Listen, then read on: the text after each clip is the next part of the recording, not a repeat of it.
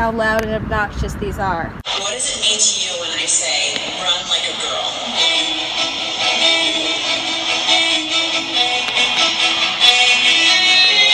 Is like a girl a good thing? Hey guys, what's up? Welcome back to my channel. So, today, my mom and I had a little bit of extra money, so we went to a bunch of shops, and we went into this store called Rainbow that I'm like obsessed with, and I decided why not make a video where I try to find an outfit for less than a certain amount of money.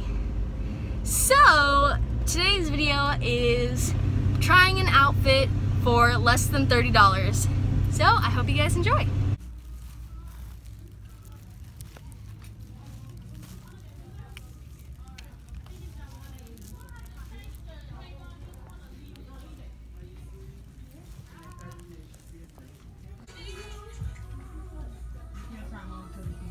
So that intro was actually after we went to the store. So here I am, and we're heading home now so I can try the outfit and see how well it fits. The cropped and stressed shirt with a hood that I bought, and this was $7. These are the ripped leggings, or I guess stressed leggings, that I bought, and these were $5. Are the shoes that I bought, and these were $15. Altogether, it was about $29. So technically, I did actually do an outfit under $30, and now I'm going to go ahead and put it on.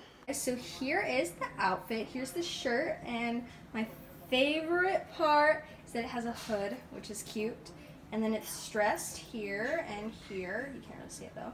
And you can see it a little bit better. Here's the hood and the shirt. Here are the leggings and the shoes.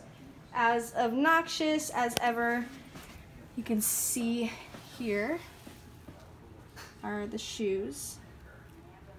Definitely fits my black soul. Oh my gosh, I love these leggings. They're so nice. This shirt is just so cute. I think I'm gonna keep this outfit on. It's really cute.